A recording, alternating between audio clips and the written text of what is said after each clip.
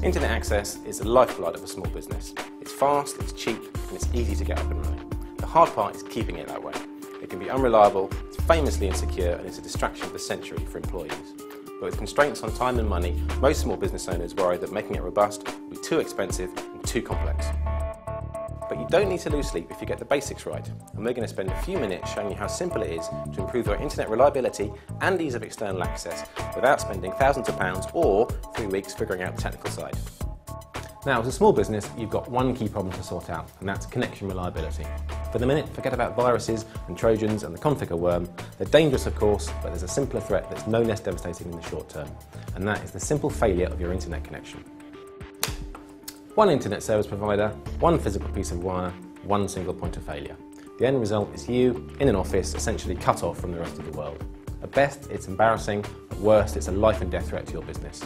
The good news is it's an amazingly easy problem to guard against. Now, if you take a look at the front panel of the DrayTek 2820 VN router I've got here, you'll see 2 extra ports compared to a normal router. You've got an extra Ethernet WAN port here, and you've got a USB port here.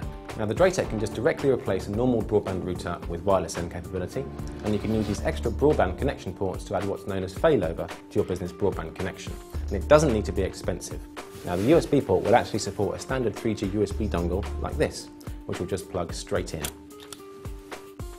So for the paltry cost of a 3G modem subscription, under £20 a month these days, or even less with pay-as-you-go, you get the reassurance that if this happens, you're not cut off from the rest of the world. The connection continues as normal.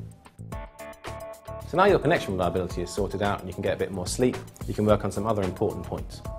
A recent survey suggested that 1 in every 8 minutes spent online is spent on Facebook. Now, I'm sure you trust your employees, but to make sure staff rules are reinforced and to make sure they're not tempted to spend all day online, the DrayTek router has a simple, flexible web interface that allows you to block access to any site or a range of sites with a few clicks. So you can block a single site, you can block a class of sites, so here we're blocking all leisure sites,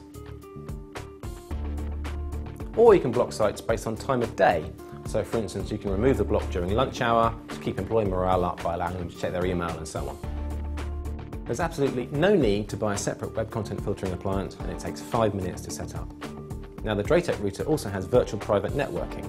That means your employees can connect back to the office network as if they were actually in the office, and it's completely secure.